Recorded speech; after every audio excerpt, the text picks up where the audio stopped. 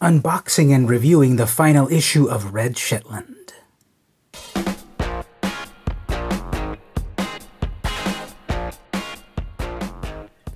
Hey everyone, it's VM Campos, comic book fan. I've got something interesting here for you. The final issue of Red Shetland. Who's Red Shetland? Well, you might have heard of Red Sonja. Red Sonja, aka the she-devil with a sword, is a classic character from the world of Conan. That is his equivalent. She is basically the most powerful warrior in the old days of the Conan age. She's existed in comics for a long time, starting off at Marvel Comics in the 70s. You do not mess with Red Sonja because you're gonna lose. Several years ago, she went off to Dynamite Entertainment and has had a variety of issues published. Recently, they've been doing these pretty amazing cosplay covers. There are many reasons why we enjoy these cosplay covers, and every time I see one, I try to get a copy. We're not here to talk about Red Sonja, we're here to talk about Red Shetland.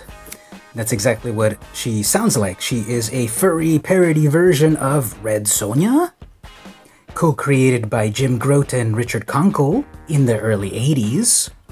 Her first issue debuted in 1989. From the long-gone publisher Graphics Express, buxom barbarian she-horse, funny animal adventure as you like it, which is a parody of the first Red Sonja comic. This was $2 back in 1989, pretty outlandish. August 1989 to be specific. Her series went on and off for 11 issues in the 90s. I remember seeing Jim Grote at San Diego Comic-Con throughout the 90s. I kind of still kick myself that I never got a sketch from him. I haven't seen him have his own Comic-Con booth in a long time. But Conkle and Grote are a couple of gray muzzles in the world of furry fandom. Red Shetland actually debuted in the sort of sister series, Equine the Uncivilized, which itself is a parody of Conan comics. Illustrious first issue, stupendous first issue, collectible first issue, combustible first issue. It's not too bad for a first issue. It is actually kind of technically slightly oversized than the average comic. Oh, independent publishers of the 80s, I love you. It was in issue number 2 that Red Shetland debuted, on the very last page, where she swears to get vengeance upon Equine. She proved pretty popular. Equine only had, I think, maybe also like 9 or 10 issues. And so Shetland proved popular. She got her own series in 1989 that went out throughout the 90s. But we're not here to talk about the first issue. We might do that on another video at another time. We're here to talk about the last issue, the rare last issue, which is right here. I haven't opened it yet, so let's open it together and review the final issue of Red Shetland.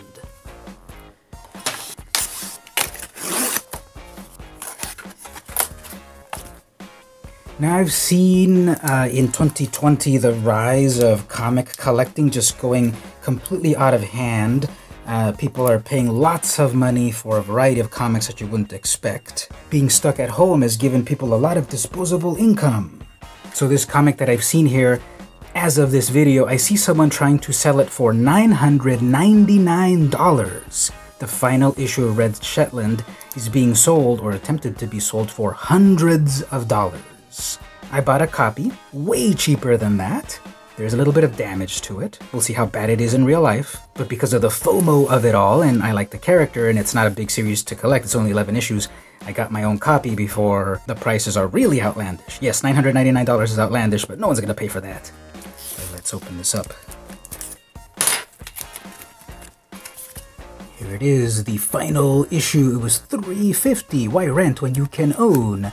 That was Graphics Express's slogan that I would always see in their books. And it's, the Shetland books had this style at a certain point where they had this colored border, so I guess you can then quickly discern it from the other comics. And pretty violent scene here. Now here's what the damage is. That's a tear in the corner, a very obvious tear in the corner that does definitely ruin the eye appeal of this book. And I can see already there's some, imperfections here and there, but what do you expect? This is a independently published comic book that has gotten a little bit beat up. Oh, there's Red Shetland. I didn't even see her. Okay, so let's completely look at it. So there's a lot of history in this comic. As I said, this is an independently published furry comic from the 80s. This kind of like defined the fandom, what it is today. Jim Grote and Richard Conkle creation. Mark William Black Fox Wallace, 1953 to 1997. One of the big names in furry fandom at the time. Cool tribute to him at the end here. And yeah, here is the damage. It just is completely torn out right here, so it's no longer a $999 book. As per the course, the interiors are completely black and white, newsprint, and here we start off with an editorial from the head bozo Jim Grote and his lovely wife Rebecca Grote. So they go on to talk about here how the co-creator, Richard Conkle, he went into the military and he's being sent off to different parts of the world, so it was hard to publish the issues on a consistent basis. There's a mention of William Black Fox, how he worked on issues of Equine and Shetland, he passed on. And again, par for the course, there were a variety of t-shirts. There was like the classic Stan Sakai Usagi Yojimbo version 1 t-shirt. There was the Albedo t-shirt from Steve Galacci, Joshua Quagmire's Cutie Bunny, and Get Your Own Red Shetland t-shirt. I wonder if any of these still exist nowadays. It'd be really cool to wear one of these vintage 80s t-shirts at the next Comic Con. Oh, and here we've got a website. We will post it on our website, www.graphexpress.com. Let's see if that website still exists. Alright, let's see if that website still exists. Go! Huge domains. This is for sale for $3,000. 24 payments of $133. Okay, well, if you want to resurrect Red Shetland, you just need to invest $3,000 in the domain, unfortunately. We have here Ed Zolna's mailbox books. Oh, I remember that. Write to them and tell them VmCampo sent you. Shout out to some conventions. These indie books often had some cool, fun stuff in the Indicia. You can check it out for yourself right here. Screenshot that and lovingly read that, because there's something about cannibals and stuff. And here we have the January 1998 copyright of it all. So what I liked about the Red Shetland comics is that the artwork is great. It's this great cartoony style to things. The panel layout is always pretty interesting. Here we have like a ninja in the shadows, great worm's eye view and such.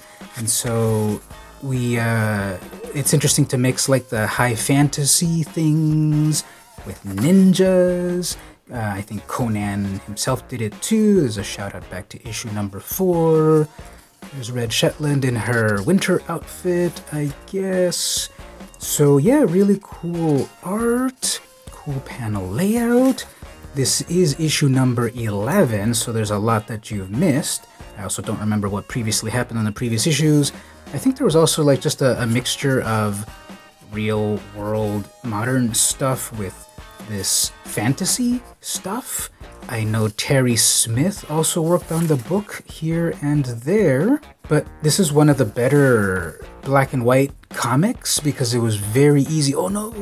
It was very easy to do very bad black and white work where people would just really overdo it and you couldn't see what was going on. Just so much detail. They were sort of like trying to fill in these patterns in outfits and stuff, but then it was just not so much action. But it just didn't show up well when actually printed. So as I'm just browsing through the comic here, we see that we get a great sense of the various characters on their background. Sometimes those backgrounds are very simplified. They're obviously fighting in the snow. So maybe, is that a cheat?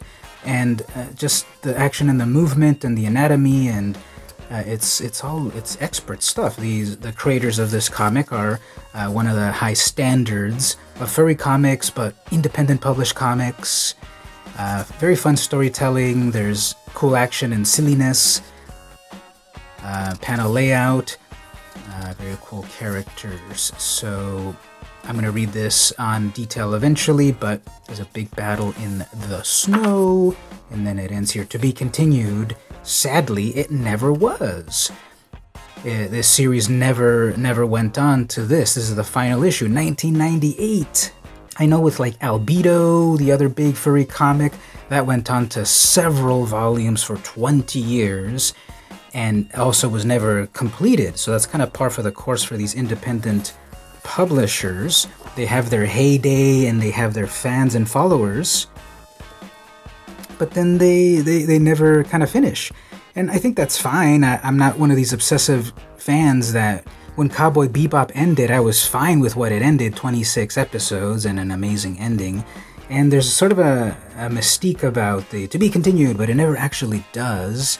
So that's kind of interesting. I like that.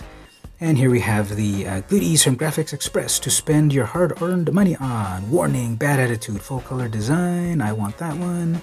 Another full color design here. I've taken an oath of celibacy, so don't F with me. Relatable. And this very cool design here. Hilarious characters. Only $16, $2 shipping. The artist portfolio. Cheesecake portfolio. The animated short, 2 cartoons, 6 minutes, VHS format. What? Can I track those down and see those somewhere on YouTube? Gives me vibes of Eric Schwartz's Amy the Squirrel. And then calendars, subscription. Oh, we're offering subscriptions to a series that has now ended, unfortunately. And then there's their information there, Madison, Wisconsin. So another interesting comic to add to my collection here. As I said, if you check eBay, prices for this, there's one, I'll put them up on the screen right now, but these prices have been outlandish, and I was surprised to see this one at a very affordable price. Obviously because there's a big tear in the corner. And I wonder if Conkle or Grote still have copies, pristine copies of these in storage somewhere. That's sort of like my dream, that these creators from back in the day still have boxes of these in their garages in pristine condition. And if they do, more power to them. Go on eBay and start selling your final issues for $1,000 and retire. Finally have your creations really pay off. I'm still working to complete my collection of Red Shetland comics. They're not that expensive, but they're not 99 cents. I never see them out in the wild. You really can only get them on eBay. And then maybe later we'll do the companion piece of looking at the first issue to see where it started and where it's ending. So now I want to hear from you. Are you an 80s independent comic book fan? Are you a furry comic fan? Old school, new school, it's all good? Tell me about it in the comments. If you want to read this comic yourself, just go back into the video and pause it on each page and enjoy. Don't forget to like, share, comment on this video. I would really appreciate it. And if you really enjoy my stuff, consider pressing the join button right here in YouTube to pledge and become part of the VmCrew to unlock exclusive stuff, or just to give support starting at 99 cents a month. I really appreciate it. If you can't quite pledge at the moment, no worries. Simply like, comment, share, subscribe, ring the bell, battle the Minotaur. Be alerted to when I do my next comic book videos. Every week I do comic book videos, so check them out. This has been VM Campos, and I'll see you next time.